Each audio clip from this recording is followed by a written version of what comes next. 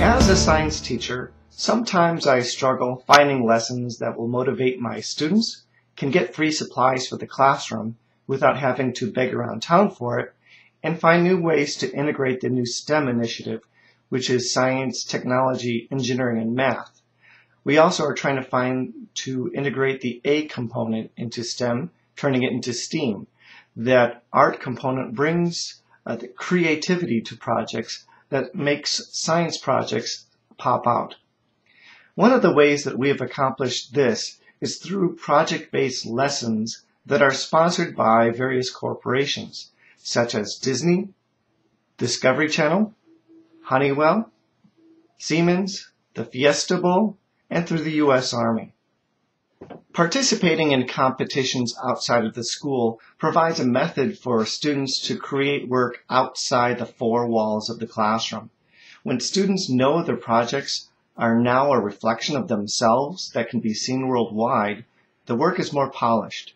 You can't blame students who wants to work on a project that will be trashed after a grade is put into the gradebook and never seen again.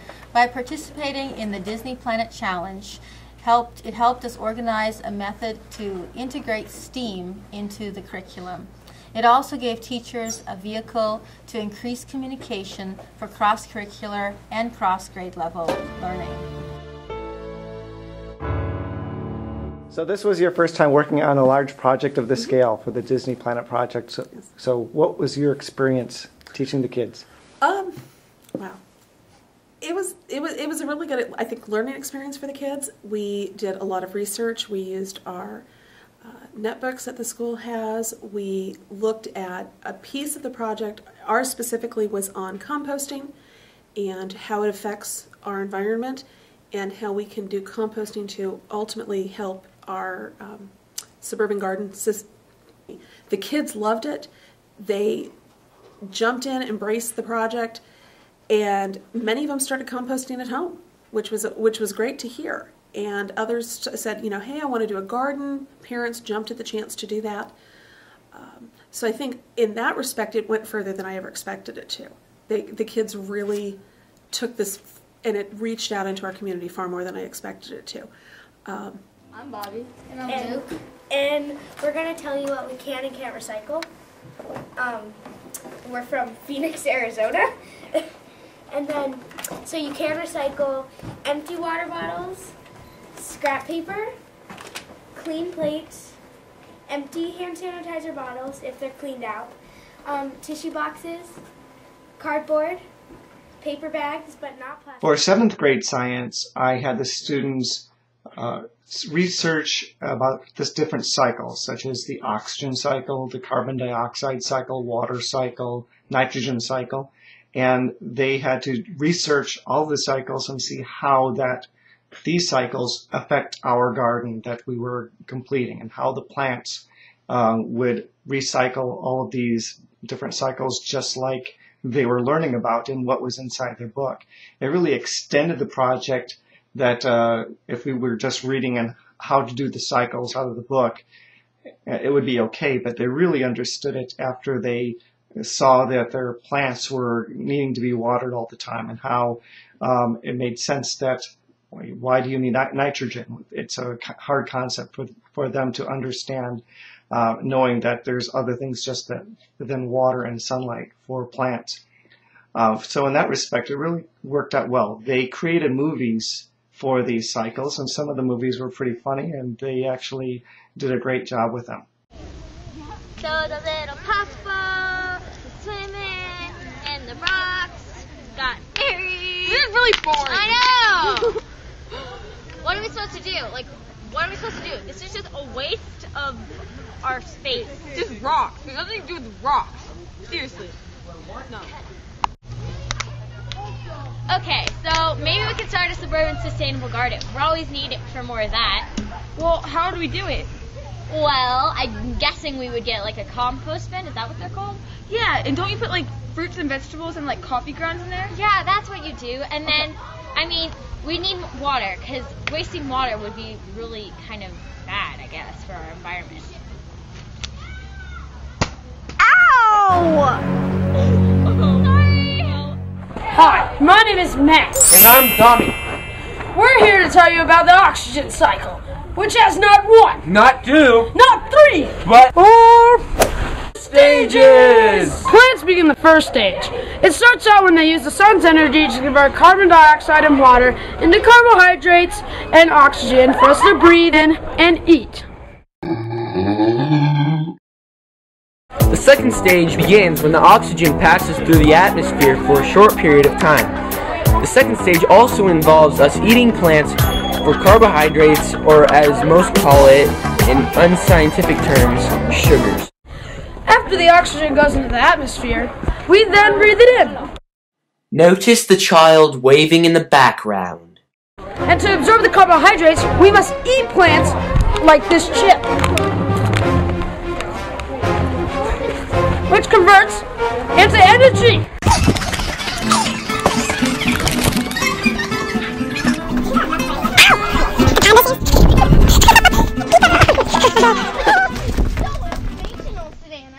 You bet it is. Where did you learn all that anyway? Well, the carbon cycle is a very important cycle that affects our daily lives. The first part of the water cycle is evaporation. It all happens when the sun's rays warm the water in the oceans, lakes, streams, or rivers, and it transforms into water vapor. The water vapor then dissipates its water source and becomes just another part of the air. Oh, cool. Yeah, For the anyway. 8th grade science, I had them kind of tie up everything. They tied up the 6th grade information where they were composting in the microbial action and worm action. And then they also took the cycles from 7th grade, and it also helped them review the work that they had done in 6th and 7th grade, reminding them all about what they had relearned. And then they took it a little bit further. They had to create a digital portfolio for the Disney project. They put it together. They had to verbalize it. They had to create almost like a PowerPoint, but they had to take the videos that the 7th graders made and input those, and they took the pictures and the reports that they made from the 6th graders and input that. And then they also had to explain the chemical reactions that take place with animals and with plants. So in respect, I think the project really gave a great higher order critical thinking skills, and it gave a vehicle also for them to collaborate with one another and to communicate with each other also. Sometimes they had to problem solve with each other, so they didn't agree with each other, but that's okay. That's one of those life skills that they are going to have to learn how to do in the business world and how to work together. We brought in an expert from ASU, from the College of Sustainability. She taught the students how to recycle, how to compost, and she brought in a big bin of worms to show the kids how you can use worms for composting. The kids had a lot of questions, and it was great to get someone from the outside to reinforce what they were learning in the classroom. Of future generations to meet their own needs. So what does that mean? You guys are the generation of the future. You're the ones going out 15 years from now into the working world, having families, interfacing with jobs. So what does that mean, that future generations? The role I played in this was my team of 4 sent me information, and then I would take my laptop and write it all down and edit it, and then send it to all of my teammates. And that's what I did for the Disney Planet Challenge. Oh, hello, I'm Cameron. What I did for my project was I made a video on the water cycle and the nitrogen cycle. In this video, we explained what the cycles were. We worked on the Disney Planet Challenge in 6th grade. We helped compost. And it was hard. It took some time, and the composting bin smelled bad. But in the end, we helped save the Earth, and that's what makes it happy. Hi, I'm Catherine, and I was part of the Disney Planet Challenge. Our grade mostly practiced on what to compost and how to compost. And for example, you can compost like orange scraps and other food scraps. Hi, I'm Lauren, and I wasn't here when they were doing the Disney Planet Challenge, but I learned from them that you can compost coffee filters and fruit to make soil for our garden, and it gives a lot of nutrients, and to turn off lights and things when they're not in use. Hi, I'm Kenzie. I'm also in the 6th grade. I also helped out by making composting bins for every classroom so all the classrooms could take part in this challenge. Also, I made posters for the Ramada to say please recycle old food scraps for the new composting bin. Thank you. Hi, I'm Joe and I worked on the Disney Planet Challenge 2010 and 11. In this challenge, we learned how to compost and what to compost. We had a student from ASU to teach us how to save the environment and make the world a better place to live and to eat. So what do you think about the learning about vermicomposting with worms?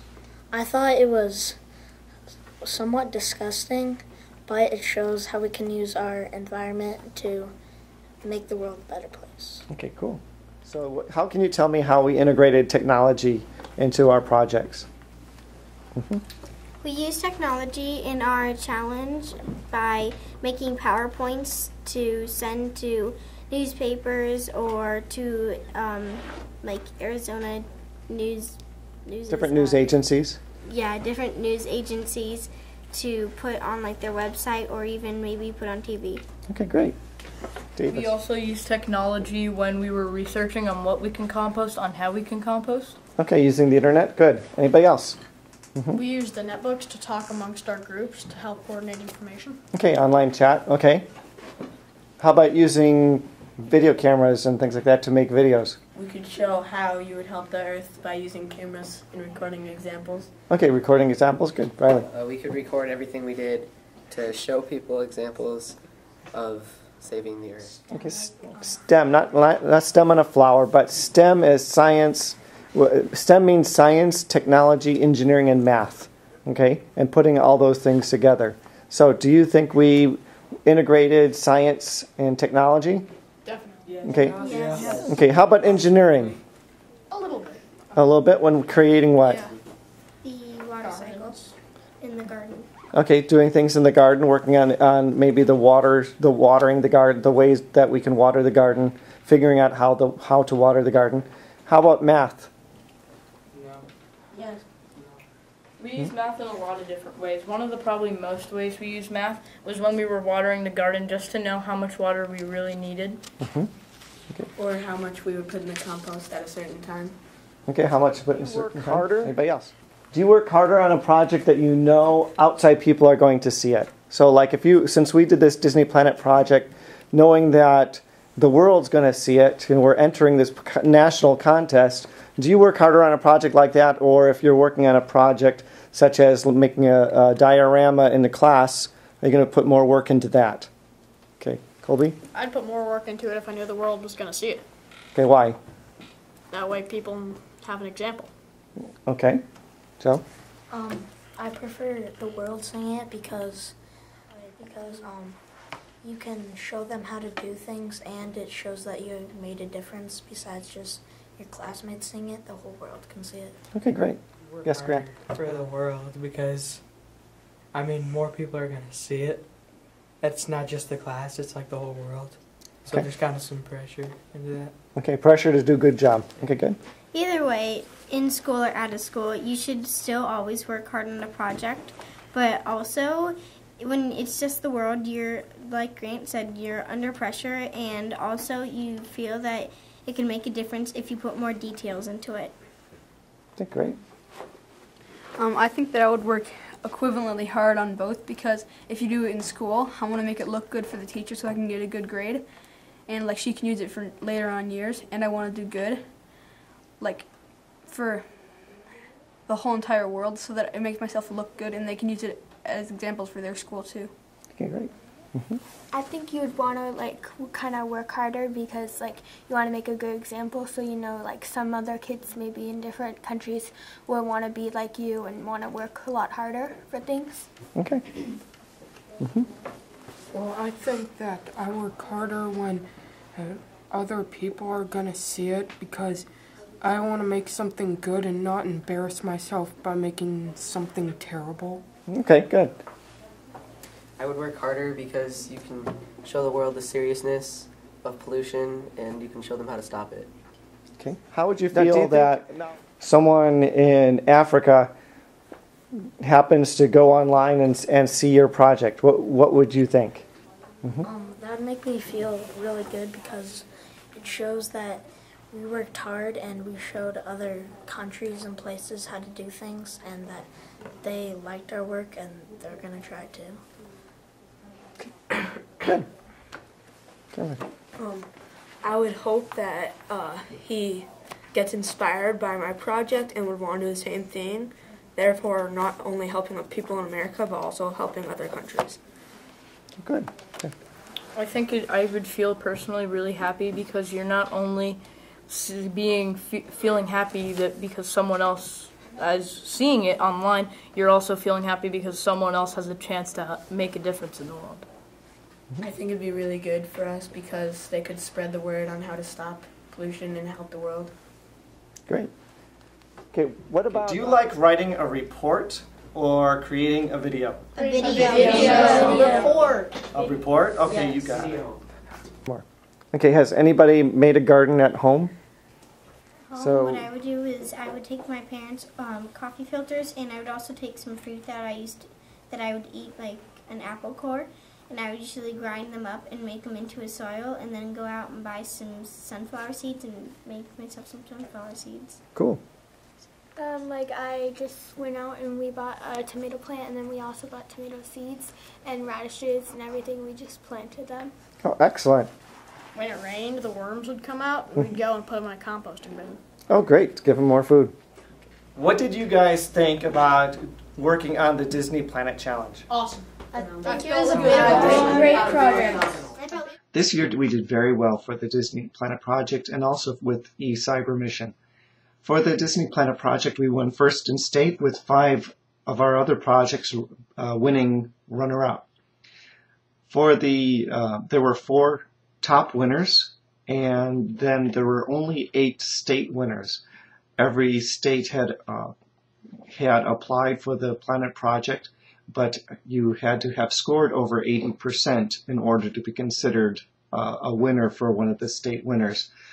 So surprisingly, only 8 states had projects that were good enough to make it to that stage level. So not too bad for our school. I was very proud of our students.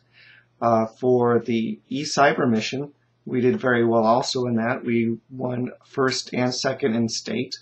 First place state winners won $1,000 each in savings bonds. So we had 4 students win $1,000 for that.